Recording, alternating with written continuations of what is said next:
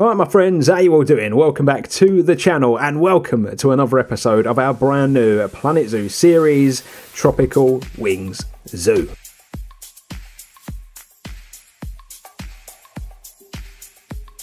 Now, if you've missed the last episode, the very first episode, the pilot episode in this brand new series, I will link it above for you now, my friends. That episode basically gets us started. It shows you the city, it kind of maps out the lore, and it lets you know what you can expect from this series. So if you're yet to watch that, feel free to go do so. It's only a 20-minute video, and I think it kind of covers all bases and supplies you with some amazing information.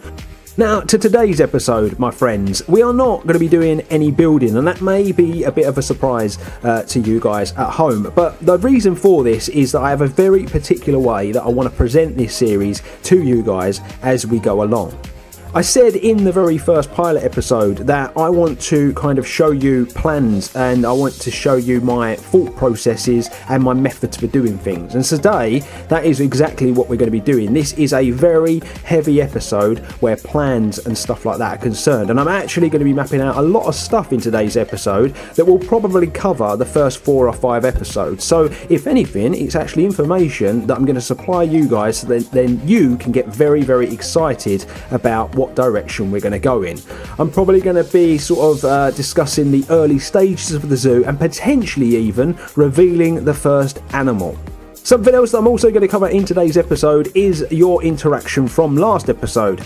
You will remember that I asked you guys to name the city and name the surrounding streets and the canal and stuff like that. And you guys have been absolutely amazing. You got so many great names into me. Now, I think it's only fair, because I do like all of the names put forward, that I actually offer each of these names up to you guys as sort of by way of a poll, I guess you could say. And I think that you guys should all have the deciding vote, and we will be doing that at the end of today's episode. So if you were one of the people that put in some name suggestions, be sure to stick around so you can see your name come up and even vote for yours or potentially someone else's.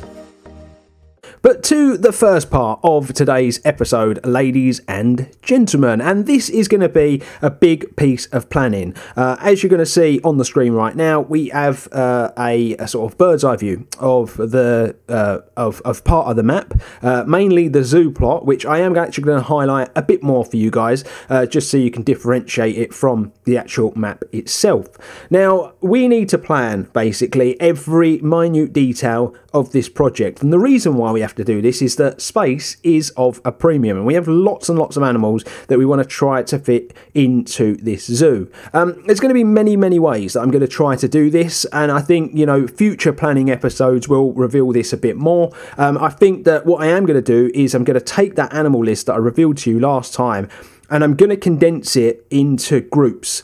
I kind of have this vision of doing an aquarium, but in that aquarium I feel like I could place, potentially the penguins nearby, the seals, and then I could, for instance, do a small mammal house, and so on and so on. So I do want to try to take, little pockets of the animals and group them together. I know that zoos have very particular ways of doing this sort of thing, and obviously we're going for realism, so I am going to be following those rules of, potentially doing animals from the certain parts of the world, or, certain sizes and this sort of stuff. I am going to make sure I do it properly, but I think you can expect a very good mix of indoor and outdoor enclosures where the zoo is concerned. And I think because of the space, we're going to have to be very, very clever about the way we do it and the way that our guests interact with it as well. Now, to the plan at hand, we need to talk about the very first stages of where we're going to go with our zoo. Now, just to supply a little addition to the lore and the storyline that I provided last episode, the entrance is the first thing we are going to talk about, and I've decided to put the entrance on, the back part. In last episode, I put up on the screen 2 potential entrance plots, and you guys actually twisted my arm and made me think about the bigger picture. A lot of people said that the private road would be an awful place for the entrance to go because it's a dead end, and there'd be no space for through traffic and stuff like that, whereas the road at the back actually is on a loop at the end of the day that goes all the way around the park. Obviously, we only see part of it because we could only build part of the city, but that actually goes through and off into different parts of the city. Now, the mayor Clive has already said that he is going to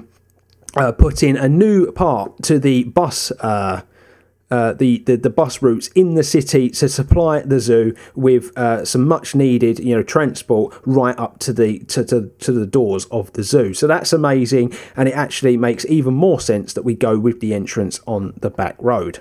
Now, a lot of the buildings where this little plan is concerned, and the little things that I'm going to highlight in today's episode, are not exactly to scale. The entrance could take up that much room, but I'm hoping it doesn't, because we need to make the most of all the space. I have a very particular idea already in mind where the entrance is concerned, and I'm going to be hoping to reveal plans where the entrance is concerned on the Discord, hopefully this week. So if you're not following the Discord and you want to stay up to date, we have a very special section dedicated to this zoo. Feel free to follow it. You can find the link in the description below. So the next thing I want to talk about, ladies and gentlemen, where this part of the planning is concerned, is that of staff facilities. You're going to see on the screen are two areas that I am highlighting for staff facilities areas. Again, not to scale. I don't know how much room it's going to take up, but these are just the two plots of land that I do expect them to go. There's going to be lots of stuff, involved in the staff facility. So as a result, I'm going to highlight some of the stuff that you can find in these areas. There could be a few more things. There might not be as much. We just don't know yet. But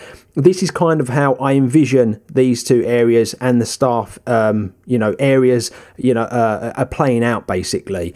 So we'll tackle the one at the top first. I'm going with an animal hospital and quarantine. I do think that's going to take up a lot of room. And the reason I've placed it here as well is we have good access to that private road. I'm actually going to put up on the screen now some staff access points. These are going to be points that I will be adding, for our staff roads that could potentially go round and into the zoo that only our staff will use. Also, that private road is actually perfect. I think animals, coming into the city straight up that private road, which is going to be a lot quieter, into the animal hospital and quarantine, is a great way for these animals to be brought to the facility to then go to the certain habitats in and around the zoo. Also, you're going to see that we've got staff centres, zoo prep and kitchens. We've got waste services. Like I've already said, there could be more stuff as well, but I think that we need these in two separate areas. I'm sure there will be another mini hub. I would imagine the part of the zoo towards the bottom of the map. I think that will probably get its own one as well.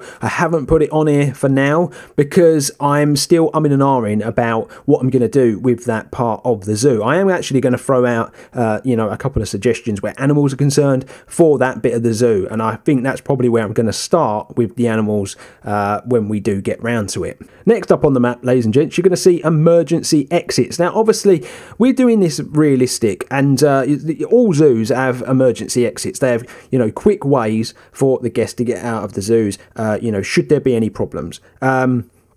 Things like fire, things like dangerous animals escaping, all this sort of stuff. You need to have quick ways out of the zoo. You're going to see there's lots of emergency points. We might need a few more, but the reason why I'm planning these already is that obviously we're going to have to plan things like our habitats around them, and also restaurants and stuff like that. We're going to have to make sure we don't put anything in front of the emergency exits. We have to make sure there is easy access to the pathways, into the main roads, into the park and stuff like that, and to make sure our guests are safe when they are exiting the zoo should there be an emergency. The next thing I'm going to put up on the screen is a few like black lines basically. These represent potential tunnels or bridges. Now we obviously have a bit of a tricky thing to try to get around where this zoo is concerned.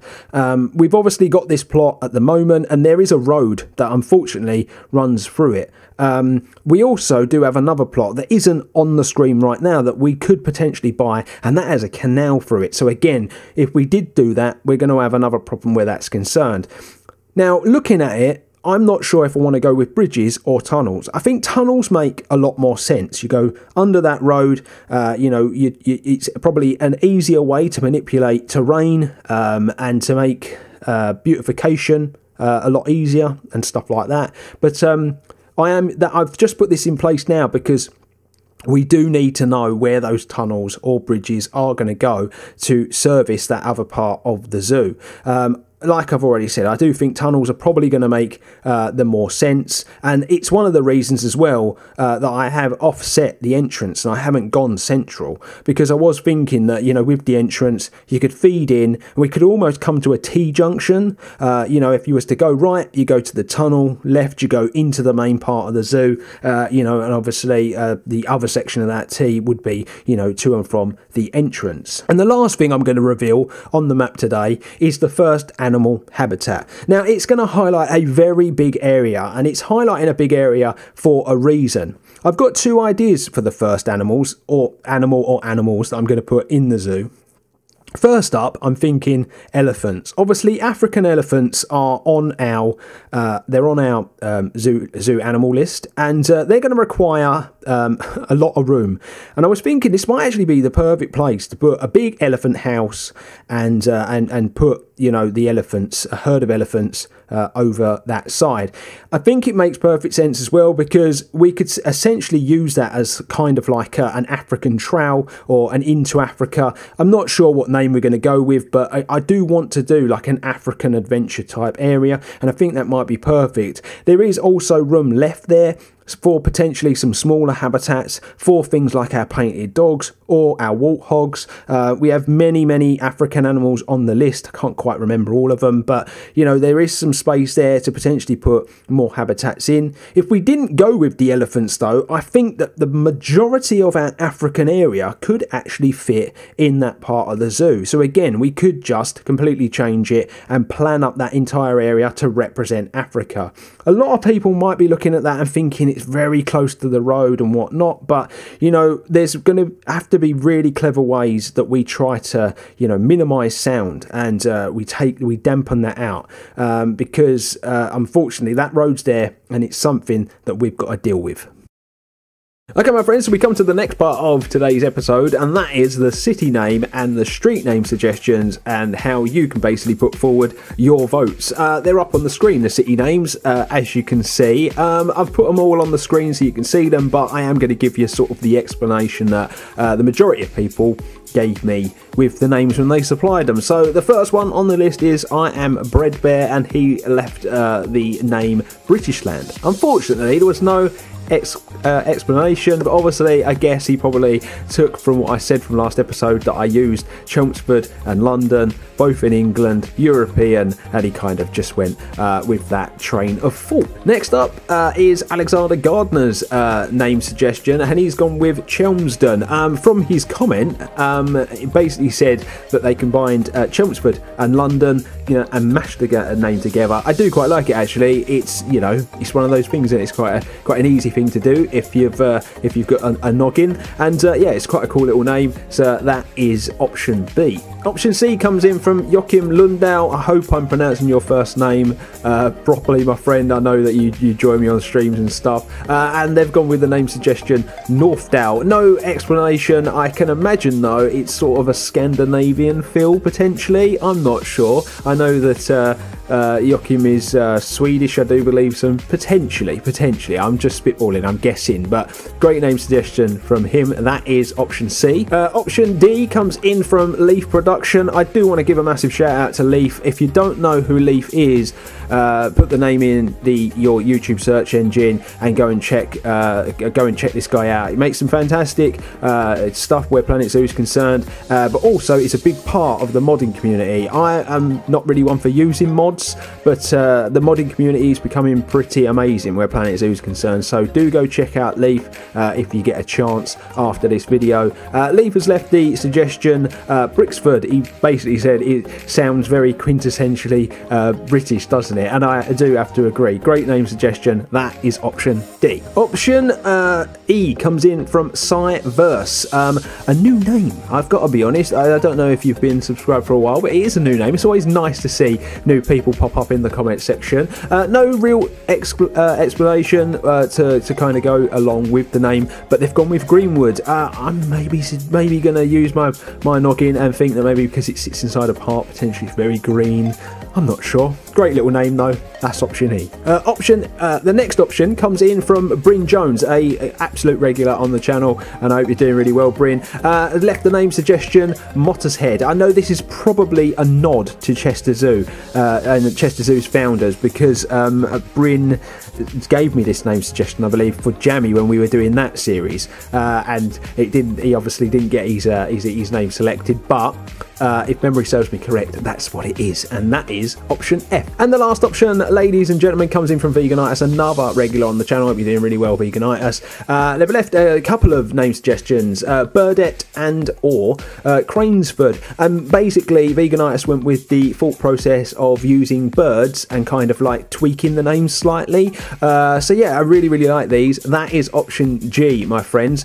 So the way you can vote for your suggestion, unfortunately there's no poll thing on YouTube anymore, and I could do this through my Discord, but I know not everybody's on there. So instead, what we're going to do is in the comment section below, you just leave city name vote, and then select A, B, C, D, E, F or G. That's going to be the easiest way to do it, my friends, because I can just scroll through the comment section then and pick the ones that you like the most. And then next up, we're going to do the street name suggestions. We're going to do it exactly the same way, not as many to pick from. I just want to let people know that there were more street names that were suggested, but what I've done is I've taken the people that have given me a bunch of names, because there are quite a lot of streets to try and name throughout the city. And what I do like as well is that a couple of people on this list have actually named the canal.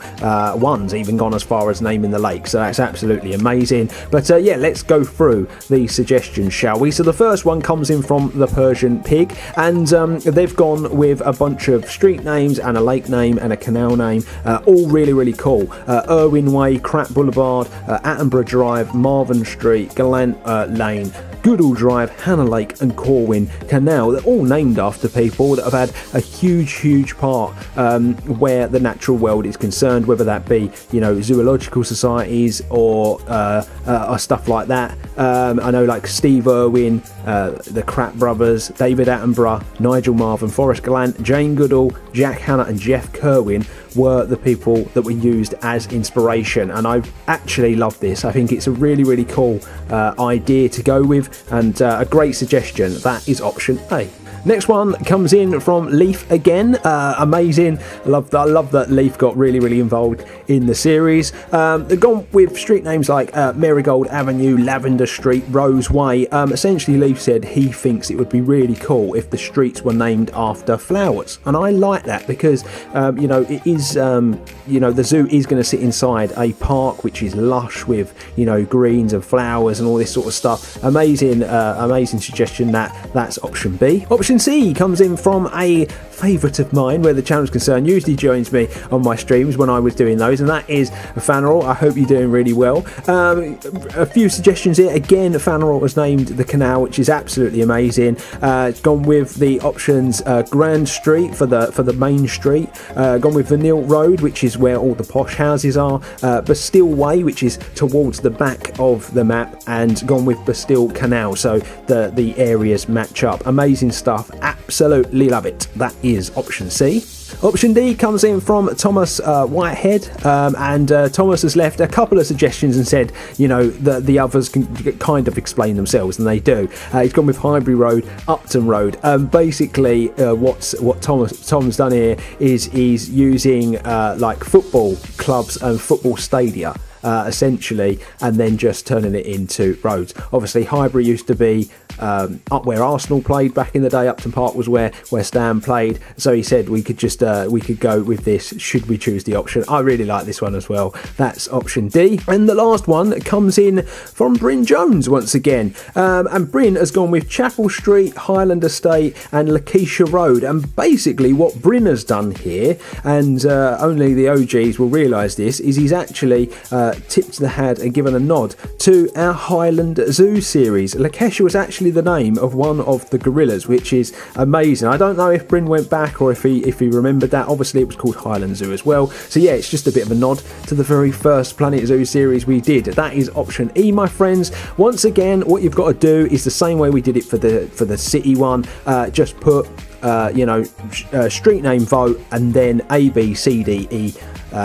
Pick the one you want. What I would suggest is do it all in one comment. So do the city name vote, the street name vote, do it all in the same comment. Make it easier for me. And then whichever ones come out on top, my friends, that is what we will name them. And hopefully by the time the next episode comes around, I'll have all the street names and stuff in place. So there you have it, my friends. We are done and dusted for another episode of the Tropical Wings series. A relatively short episode. Like I said, we're going to be doing a few of these where we are just going to be doing planning. It is going to be a little bit of chit chat and stuff. But what you can expect from the next episode is the first bit of building. Like I've already said, if you're not a member of the Discord, I implore you to go and follow it if you have it, because we have a special section there that is dedicated to all things Tropical Wings. And hopefully at some point in the next couple of days, I'm going to have the first sketch and the first loose drawings of what the entrance is going to look like. And then with a bit of luck, by the time the weekend or early part of next week rolls around, I'll be able to sit down and get building. And we'll finally get this zoo construction underway, my friends. I really hope you've enjoyed today's episode. Make sure you get involved in the city name and the street name vote in the comment section below. Something else I do just want to bring up before we sign out today's episode is lots and lots of people have been asking me to upload the city to the workshop. Now that is the plan, my friends. I am definitely going to be doing that, but what I need to do is go away and slightly edit the city to make it easier for you guys to use. I'm sure you can all imagine it's very highly detailed, and there's a few things I probably want to edit, reduce the piece count for, to make it easier on the people that don't have amazing computers. Probably going to take me a couple of weeks to get it done, but what I will say is that when that is uploaded to the workshop, I'll be sure to let people know on the Discord, and I will also let people know on YouTube by posting the link to the Steam Workshop in the community page. So do keep your eyes on that over the next sort of week or two. It will be uploaded, just haven't got round to editing the city to make it easier for you guys yet. But yeah, like I say, get involved in those votes for the city and street names. Really hope you've enjoyed today's episode. Show some appreciation by dropping me a like on the video if you have. If you're new and you really want to stay up to date with this project, hit that subscribe button, then you won't miss a thing. I'm hoping to, upload at the moment 1 or 2 episodes a week. One's probably more, capable than 2, but I am going to be uploading every single week where the series is concerned. Also, later this week, my friends, if you are a fan of Jammy Conservation Park series, that will be out on Sunday. We're going to be talking about how I intend to pick that series up. So if you are a fan of that, be sure to tune in the end of the week. But I am off, my friends. Enjoy the rest of your day. Remember to always stay safe, stay humble, and I'll see you on the next one.